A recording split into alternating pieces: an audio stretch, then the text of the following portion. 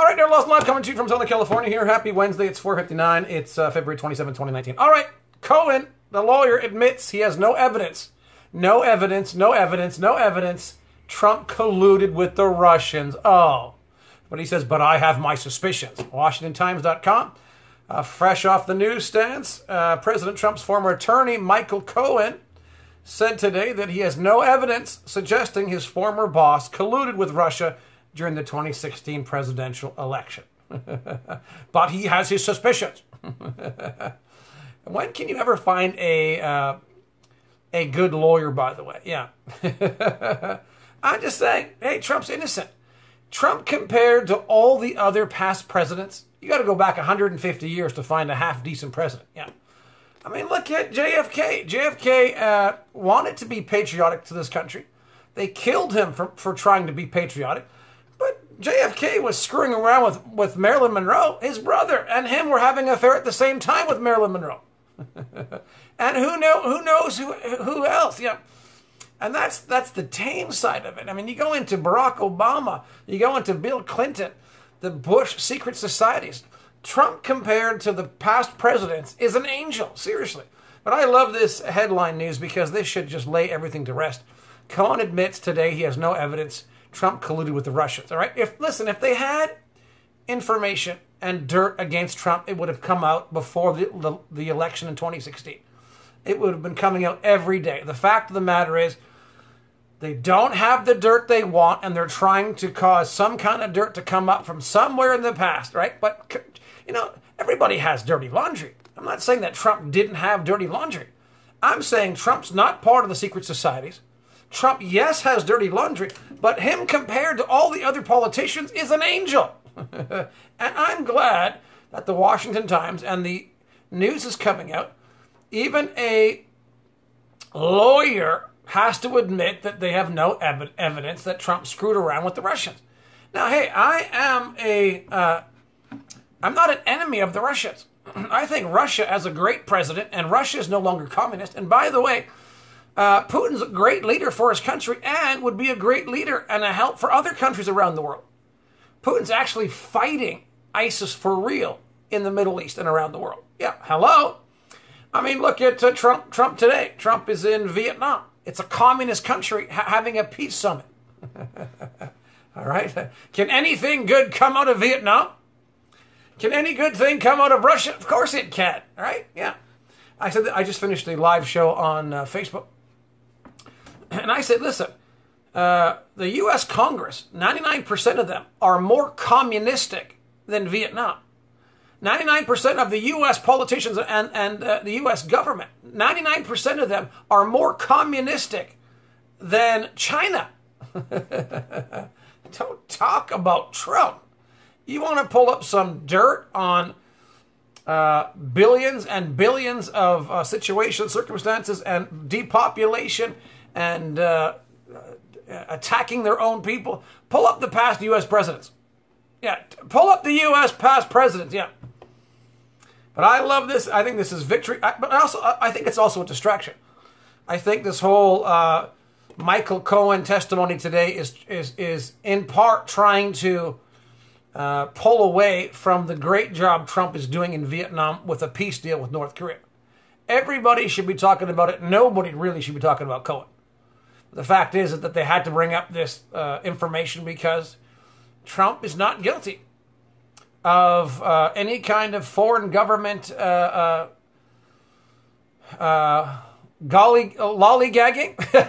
in the last election.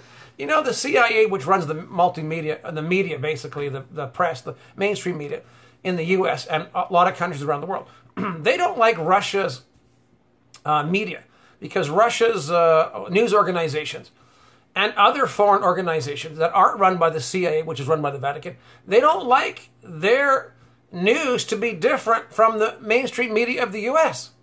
So they really call that collusion because other non-CIA run media outlets like RT.com, Russia Today, etc., other foreign news that's not run by the CIA, they really call that collusion. They don't want other countries having news that differs from CIA-run propaganda media in the U.S. And they call that interfering. Of course they're interfering. We want to get information from other countries, from news outlets that's not, and of course, alternative media that's not run by the CIA in the U.S., but also outside the U.S. Yeah. President Trump's former attorney, that's a miracle. Michael Cohen said, no evidence suggesting his boss colluded with Russia. Well, duh, we all knew that. They spent millions of dollars on this. Yeah, but I think it's also a distraction because everybody should be giving the Nobel Peace Prize times 10 to Trump. I think it's amazing what's happening in Vietnam. And I think this whole Robert Mueller investigation is ridiculous. And everybody knows it. Yeah. Questions have been raised about whether I know or know of direct evidence that Mr. Trump or his campaign colluded with Russia. I do not. And I want to be clear. But I have my suspicions. Suspicions.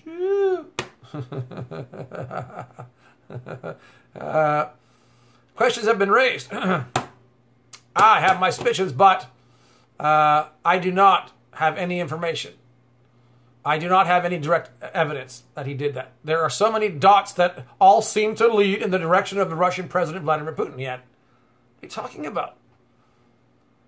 Quote, as I stated in my earlier testimony, I wouldn't use the word colluding, he said. This is Michael Cohen, the lawyer.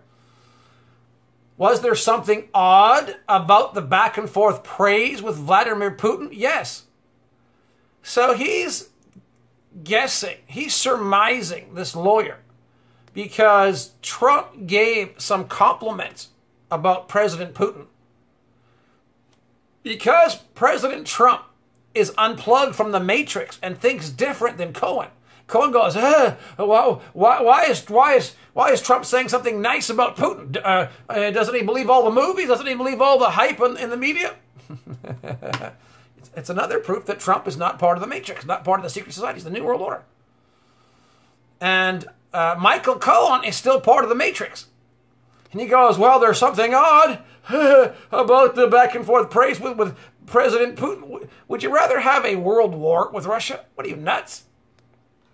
Well, Trump's not like everybody else. Oh. There's something odd. Last time I checked, being odd, being different is not a crime. But I'm not really sure I can answer that question in terms of collusion. Cohen added that President Trump's desire to win would have him work with anyone. What do you mean work with anyone? You mean Trump trying to keep the world from a war is bad? You see how people have been drinking the news media fluoride, the fluoride of the New World Order? Sure. The chemtrail heads, the matrix heads? Sure. Trump is being vindicated. Now, of course, they're going to say, they're going to try to bring up other dirt, like he had an affair with Stormy Daniels. I don't really care if he did or not, right? I'm just glad that Trump likes women. And,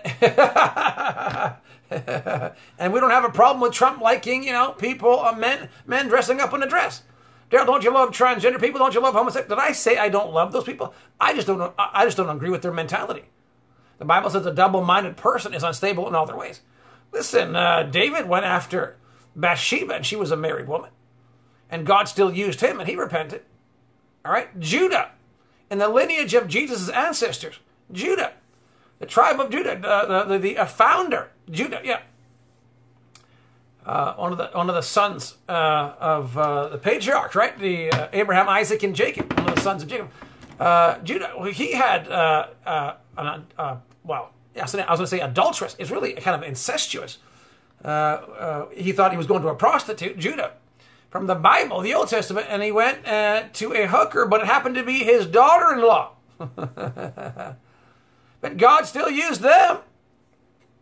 So, all have sinned, right? But the difference is that some people stop sinning. Some people continue sinning. The Clintons, they just sin and continue sinning. The Bushes, the Obamas, the past U.S. presidents, 99% of the U.S. Congress, they just love their sin. They just love to go in the wrong direction. They just love the New World Order. Trump doesn't like the New World Order. The Bible says even if a righteous man falls 7 times, the Lord will uphold him with his hand. Right? The Bible says in 1 John 1:9, if you confess your sins, he's faithful and just to forgive you, Jesus says, and cleanse you from all unrighteousness. If you sin. I'm not saying that Trump is Jesus Christ. that Trump never sinned. Of course Trump sinned. I'm surprised that he didn't sin more. Being a multi-billionaire, you know, when people get lots and lots of money and lots of wealth and lots of fame and fortune, they usually go really off the deep end. The fact that Trump is not crazier than he was is amazing. Yeah, he went his third marriage, right? Indiscretions in his marriages, this, that, and the other. Yeah. Now he's married to Melania. I've never thought for one time that Trump never sinned. And even I've never thought that Trump never sinned being married to Melania. But the fact of the matter is, he's the best guy for the job. He actually loves his country. He actually doesn't like the New World Order. He's actually trying to follow the Bible. He's trying to serve Jesus Christ. He's trying to live out his born-again Christian walk. Sure. I'm not under any kind of fantasy that he's never going to sin. or he has never sinned. All right? Yeah. That's just ridiculous. You know, people are flawed. People are weak. People are human. But he has a good heart, and he wants to go in the right direction. Is he a man? Yeah. Does he have lust of the flesh, lust of the eyes, pride of life that attack him? Sure. That's why you got to pray for him. But you have to be blind as a hammer. You have to be dumb and blind as a hammer, spiritually, not to see that Trump has been put in office by God, and he has a love for this country and for the countries on the planet to live in peace and prosperity. Sure. And I think instead of this whole Mueller investigation, a sideshow and circus, people should be focusing on what's happening, what Jesus is doing in Vietnam with President Trump and the Prime Minister of Vietnam, Mr. Nguyen, right? Nguyen, yeah. And Kim Jong-un. I mean, hello. Just a short time ago, there was missiles being lobbed from North Korea into the ocean. People were, being concerned of a Korean Peninsula war that would ignite a world war. Well, that's not happening, Bob. Well, hallelujah and thank you, Jesus. Yeah. So, anybody with half a brain spiritually, with eyes to see and ears to hear, can see and knows that Trump hasn't been perfect, but he's a whole lot better than all the other people that have come before him. Sure, in the last 150 years for sure. You got to go back to like Abraham Lincoln, to the 1870s and before that. Sure, to find a half-decent president that's not in the pocket of the Vatican. That's running the New World Order. Sure. U.S. presidents have been run by the New World Order, by the Vatican, as puppets, as CEOs of a corporation by the Vatican since 1871 at least. That's why the media doesn't like Trump. The media doesn't like Trump. Trump must be good. Trump must be good because the media doesn't like him. Yeah. Even Pope Francis doesn't like Trump. Called him anti-Christian or non-Christian. That's kind of ironic since Pope Francis is the false prophet from Revelation 13. Yeah. John Legend came out to say and all these bad names, right? Today against Trump. Well, last time I checked, Hollywood's demon-possessed. When the demon-possessed people don't like Trump, I say hallelujah. It's just another sign. It's because the world loves its own. Demons stay with demons, right? Yeah. So, nobody should be surprised. Trump wasn't perfect, but he's the perfect person for the job. And hallelujah for what's going on. Even Roger Stone, when a lawyer has to admit there's no evidence against Trump, well, it's a great day. Here's one from BuzzFeedNews.com. Even Roger Stone, even though he has a gag order against him, Roger Stone says Michael Cohen is lying on the other things he said. Yeah, after Stone was ordered not to comment on the Mueller investigation. Cohen said in his prepared remarks that Stone told Trump in a call in July 2016 that Stone had talked to Assange and there would be an email dump damaging to Hillary's campaign. Who cares? I think Julian Assange should get a medal of commendation or something. Julian Assange is a needed whistleblower against corrupt organizations and intelligence agencies. Sure. So I don't find it as a big deal whatsoever. Yeah. I think Cohen should be fine. Roger Stone should be fine, rather. Roger Stone pushed back against Michael Cohen's claim that Stone told Trump He's spoken to WikiLeaks founder Julian Assange about the email down, blah, blah, blah. Who cares about that? Who cares? This is piddly little nothing. This is a little anthill. This is a little pile of dust compared to what the other presidents have done. Let's investigate Obama for the 8 years of doing all these secret deals around the world. What was he doing? Billions and billions of dollars. Yeah. What were the Clintons doing? What was Hillary Clinton doing? I mean, investigate them, but they won't investigate them because they know that they're in bed together with them. Investigators, the intelligence agencies are in bed with the former presidents. They're trying to cover each other's dirt. Yeah. If they take down Hillary Clinton, they got to take down most of the U.S. Congress because they're all in bed with each other. Stone's text today, which he made clear was a statement, was just one sentence, and he did not explain what exactly about Cohen's testimony he maintained was false. Stone, who is facing criminal charges for lying to Congress, under gag order not to publicly comment on this case, Special Counsel Robert Mueller's investigation, or any other participants in the case or investigation. I think Roger Stone should be fine, all right? But, of course, they hate him because he's a friend of Trump.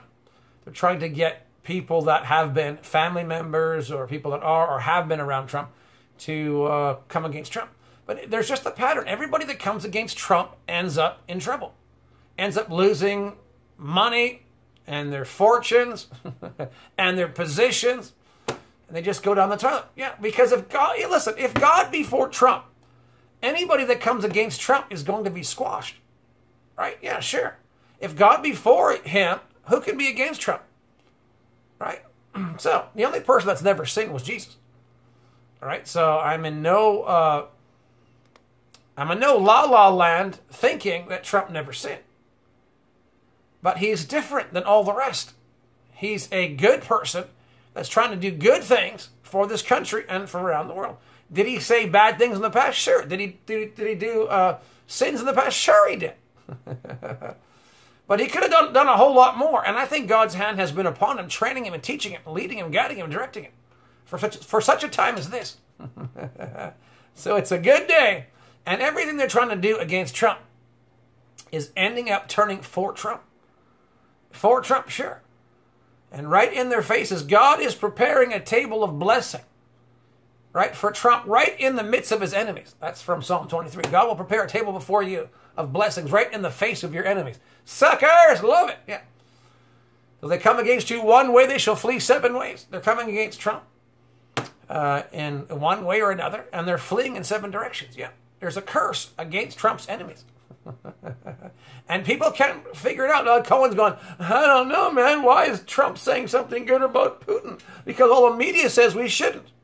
Well, that's what happens when you're plugged into the Matrix. That's what happens when you're spiritually blind. That's what happens when you're drinking the Kool-Aid, the Florida of the New World Order. You're a chemtrail head, right? The chemtrails have affected your head. Because that's when you get born again, spirit-filled. Jesus makes your insides, your spirit alive. And so you're not led by your senses. You're not led by your flesh, your body, which can be easily fooled. You're led by the Holy Spirit who's talking to your spirit. Your spirit is controlling your flesh, what to do, your body. Yeah. It's a very safe way to live. It's a good way to live. It's a higher way of living. But the people that don't get born again, spirit-filled, they don't know, I don't know what's going on. And they're just bumping into things in the dark. The blind leading the blind. Trump has seen the light, and he's trying to follow the light. So pray for him.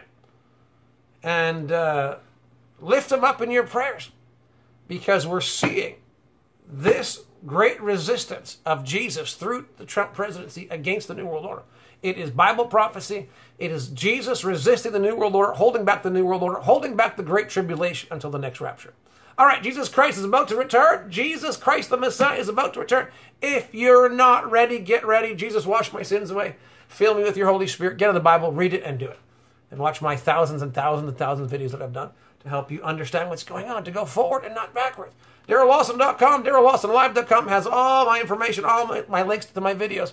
Thousands of videos, millions upon millions upon millions upon millions upon millions of people have watched my videos around the world. My videos have been watched in every country on the planet. Can you believe it? Yeah, that's what the analytics tell me.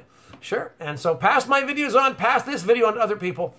We're living in 2019. It's a privilege to be alive if you're born again, spirit filled, and you see what's going on. If you're not, you can't understand. I don't know what's going on, man. Chicken Little, the sky is falling. No, the sky's not falling yet. The sky will fall during the Great Tribulation. But that's when Jesus comes back and takes his people in the next rapture to a heavenly banquet. Then the Great Tribulation will start. It'll last about 42 months of hell. Barack Obama will come back into power, and Pope Francis will be with him, and they will head up the New World Order from Jerusalem. It'll be hell on earth. Depopulation. You think earthquakes and wars are bad? Now you wait till they take over and the Christians leave the earth. The true born-again spiritual Christians. Yeah.